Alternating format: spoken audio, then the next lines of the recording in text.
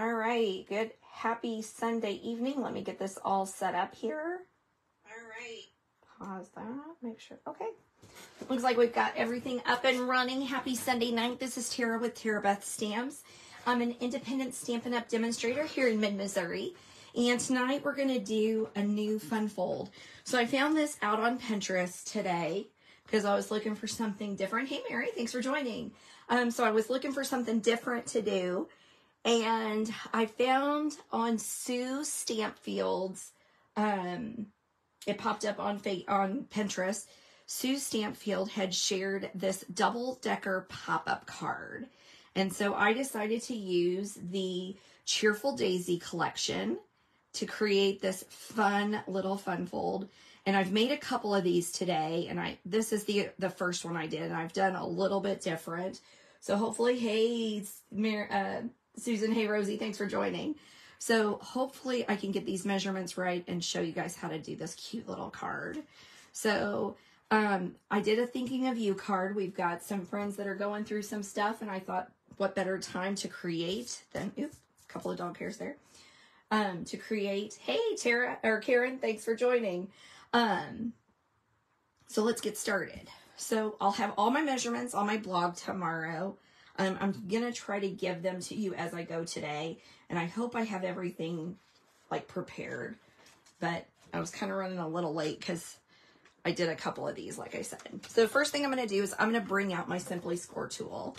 If you've watched any of my videos in the past or been with me on lives, you will know that I love my Simply Score tool. Ooh, sorry.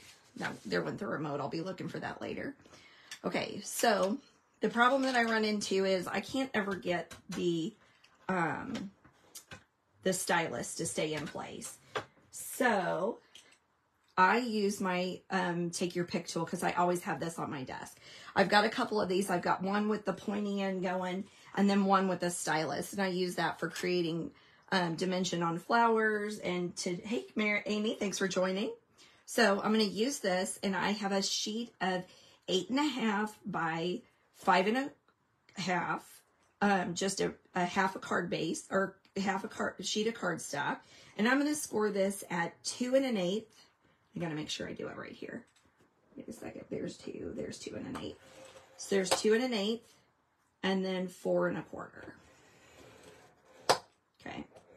This is where I think things may go wonky. Hopefully not. So now I have a sheet of 5.5 by 4, and I'm going to score this at 1/2 inch. I'm going to score it again at 1 inch, which is another 1/2 inch. I'm going to score it at 2, and then I'm going to score it at 2 1/2. Okay, I think that's it. All right, so that's all we're going to need for our score tool. Hey, Karen, thanks for joining. We got a full house tonight, guys. Thanks for joining. All right, so this is a piece of wild wheat, and I'm just going to start folding and burnishing this just a little bit. There we go. And I like to do a nice deep burnish. That's why I like to use that score tool. It gives just a little bit of a better score, so you can fold these creases just really well.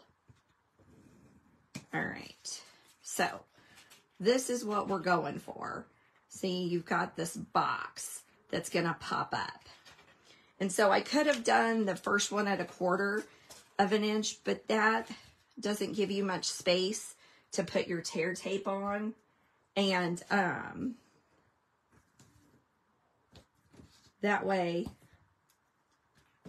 I can, I've got a little more room to work with. Oh, thank you, Karen.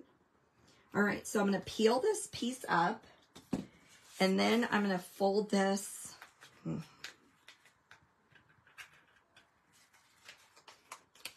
So I'm folding it at the second score line, and I'm going to fold it in half. Is that right? Yep. And so now what that's done is that's created this box that's going to pop up.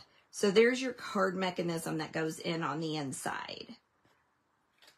So I've got one score line, and then I fold, and then I've got that other one folded back. All right. Now we're going to take our card base and just fold it, and that way we get the base set up so that we can put the card together and get to the fun stuff. This is just the boring part. All right, so this is just kind of creating a very easy Z fold. So here we go. Now we're going to start putting this stuff together. Here we go. All right, so I have a piece of the Fresh as a Daisy DSP that I'm going to adhere to a wild wheat mat. And I'm just going to take some seal here and create this mat. It's just a little 1/4 inch mat that I've got going on. Here we go. And then that's ready to go on the inside of our card base. All right. So here's, I've got a piece of, this is Moody Mauve that I'm using.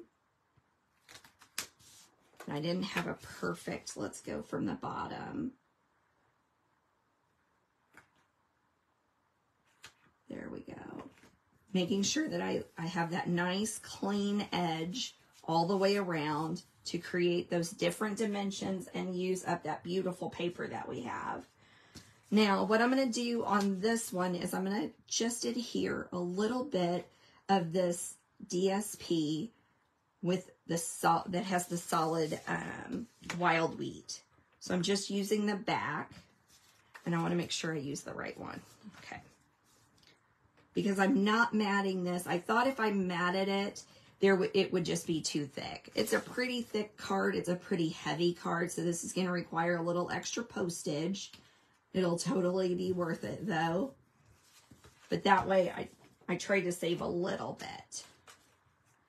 And then I have the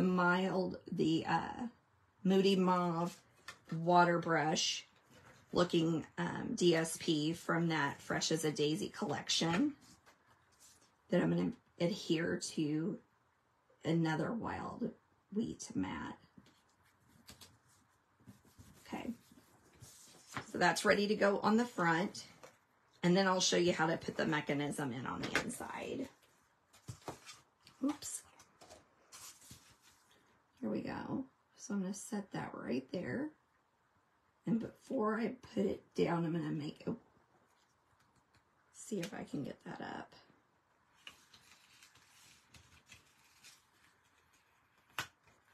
Here we go. Let's try that again.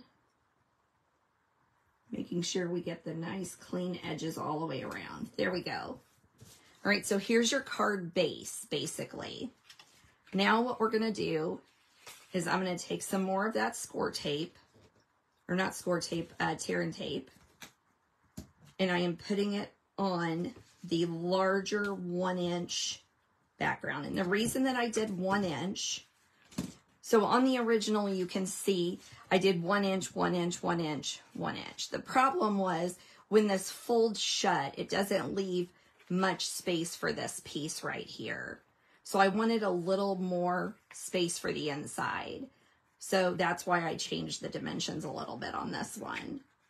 And I feel like it's going to work better. All right.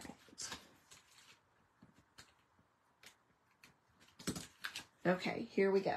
Now you'll notice I'm only putting it on this large piece. And so what I'm going to do is I'm going to fold it flat with that 1 inch piece being the large side. And I'm going to fold it right into this edge. And then I'm going to fold this down and burnish it down. Okay, so as you can see, it's still not popping up yet because we need to connect these two. The reason I'm using the tear tape is because this is a little bit stronger. You could always use Seal Plus, but I don't normally have Seal Plus sitting on my table. I do, in fact, have tear tape on my table at all times.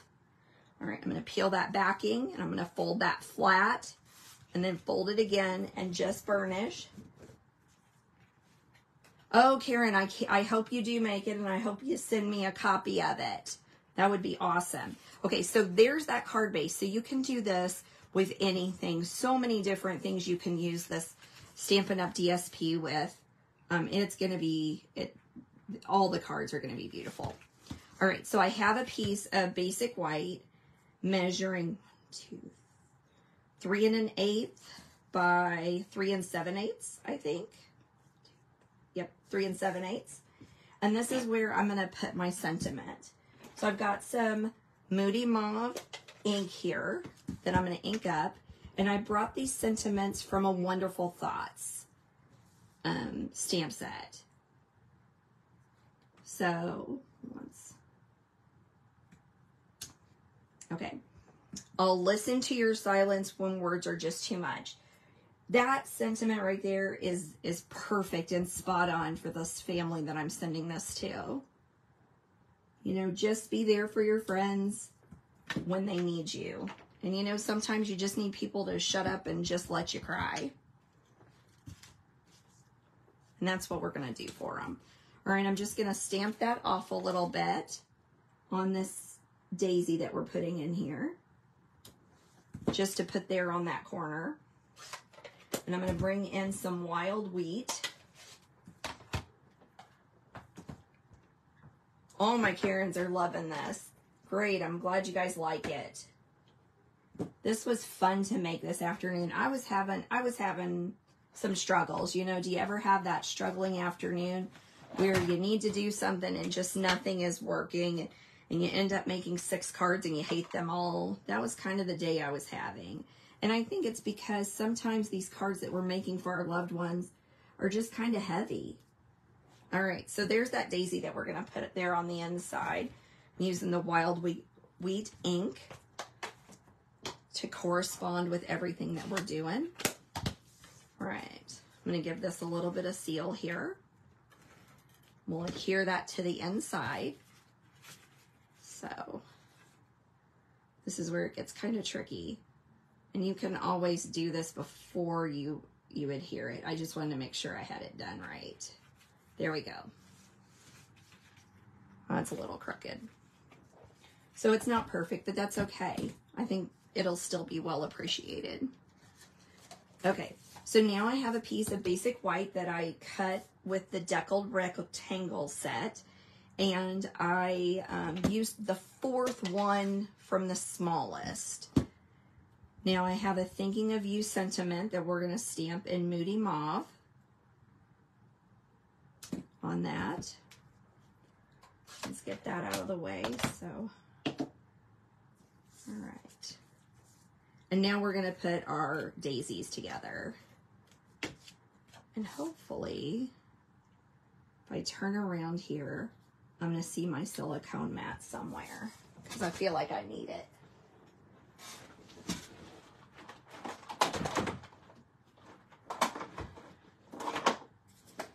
Make it so that it doesn't all crash out here. Ooh, my door to my room is shut and it is hot in here.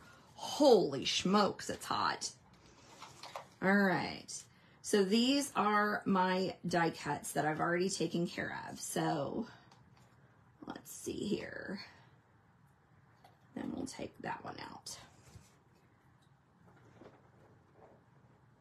Ooh, Karen, I'd love to have you over to make cards. We haven't done that in a long time. I'm missing girlfriend time.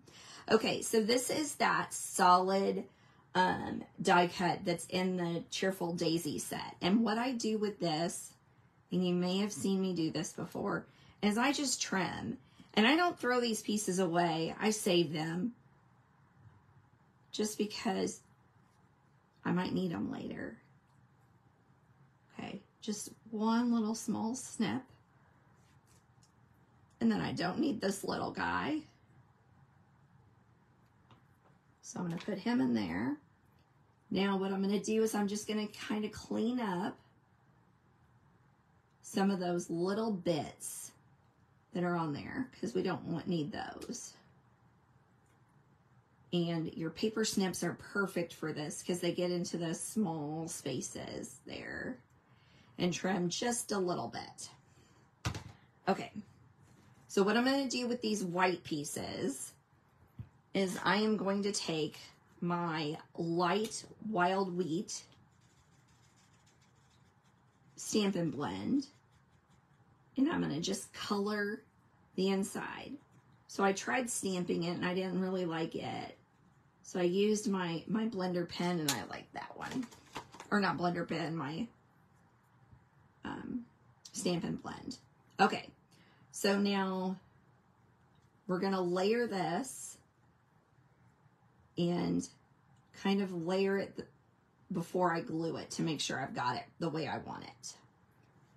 So this piece goes there. And you can offset them, but because I'm not doing 3 of all the same color, I'm not really going to offset them. I'm going to try to layer them up as easily, as well as I can. So sometimes it works out that it lays out perfect, and other times it takes a little bit. So this is why I'm bringing my silicone mat in here. Because basically what I'm going to do is I'm going to do from the top down. And so I'm going to flip my piece, and I'm going to just take some liquid glue here. Whew. I'm either having a hot flash or it must be 100 degrees in this room. Okay, there's some liquid glue here. I'm going to take some tweezers and I'm just going to flip it right back up and lay it right where it came from. Okay. And I use this liquid adhesive because that gives me a little bit of wiggle room and time to move things around. The reason I'm using my silicone mat is because there are some holes in here you can see, and that way it's not going to glue to my paper. So now I'm going to flip this back around. I'm going to use some more liquid adhesive. See, I got a little too much liquid adhesive there. So it's definitely probably going to ooze. And if I did that on the other one, I wouldn't be able to get it off my paper. Okay, I'm going to carefully layer that so that I'm seeing a little bit of moody mauve peek out from those white leaves. So I think this definitely looks like some of those variegated flowers, daisies that you can get using the white along. Oh, Amy, no, girlfriend. I'm not too young for hot flashes. All right, so we're going to do the same thing we did with the little one. I'm going to flip it over. I'm going to pull this down. So there's my layers. I'm going to flip this one. Oops, now I've messed it up. So here we go. Make sure I'm going to throw those around. Make sure I've got it layered the way I want it to. Okay. Now I'm going to flip this over carefully and be very careful with my glue. So I'm not a huge lover of liquid glue. I know a lot of people think it's fantastic, but I get a little heavy-handed with it. So I'm trying to be very careful, and that's why I'm using my silicone mat as well. Layer that up. Make sure I'm getting just a little peek of that white from everything. Hey, Lisa, thanks for joining. How's everything going out your way? Okay, so there's that. Now I'm going to flip that over again and just do a little bit of that liquid adhesive. And I'm sorry this is taking a bit of time, but I just want you guys to see exactly how to layer these flowers up. Here we go. Layer it so you've got just a little bit of that moody mauve hanging out from that white piece. There we go. And that's why you're using that liquid adhesive, because that gives you that wiggle room time. And then set it over to dry just a bit. All right, so we're done with the silicone mat, I think. This thing is a lifesaver. If you don't have one, get one. Huh, yes. I am a mess with it too, Amy. She said that she glued herself to a project. Yes, I get you. And it gets all over my fingers and then I can't work. Okay, so The last time I'm going to use my tear tape, I'm going to do, so I'm making sure that I put just the tear tape on one side of this sentiment box. So I want it to be right here on this side. So I'm just going to flip that over and know that I need it to be right here on this side, because you don't want to put it on the other side because then it's not going to stick or it's not going to open right. And I usually just do 2 pieces, 2 strips. That's usually plenty of strength to keep those fun folds in place. All right. Yep, I'm going to get this liquid glue out of the way before I squeeze it all over the table. Okay. Peel my backings away. And then I'm going to flip this over and try to center it before I set it down. Okay. So you've got a little bit of this edge, and now we're ready to put our flowers in place. So those are little dimensionals. I don't want little dimensionals. I only have big, this one little. So I'm going to use the Stampin' Dimensional. I'm going to sit this here where I think it'll look okay. Oh crumb, I'm going to need that liquid adhesive again. Got my tweezers, and I'm just going to use just a little bit of that liquid adhesive again. Oops, see what I mean? Get a little overzealous. I get impatient. So I'm going to lift this up and carefully lay that down there so that sprig is just sticking up so. All right. Now we'll glue the last flower flat. That way we've got a little bit of dimension, but not a lot. Let's figure out where we want this guy. Kind of put my thinking of you a little too low, I think. It'll be okay. All right, there it is. There's today's card.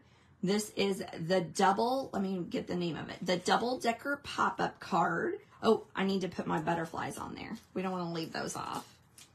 So I've got these brass butterflies. Say that 6 times too quick. And I love these because they're nice and flat, and they go with all cards that have flowers on them. It's the only dimension or embellishments I want to use for flower cards. All right, I'm gonna put one up there. All right, so there's today's card. I hope you guys enjoy it. Let's do an envelope real quick. As I said, all these dimensions will be available on my blog tomorrow at tarabethstamps.blogspot.com. And I'll have all those dimensions. And then I have another one that I'm going to feature on Tuesday's vlog. So make sure you come back and check that out. It's another version of this card because, as I said, I made several of them today. I will be back here again next week, Sunday night, same time, same place. Thanks, guys. I'm glad you guys enjoyed it. Same time, same place. If there's something you want to see that we haven't done in a while, let me know. I'll see what I can do to create something fun. I appreciate you taking part of your Sunday night out and spending the evening with me. Have a great week, and we'll see you later.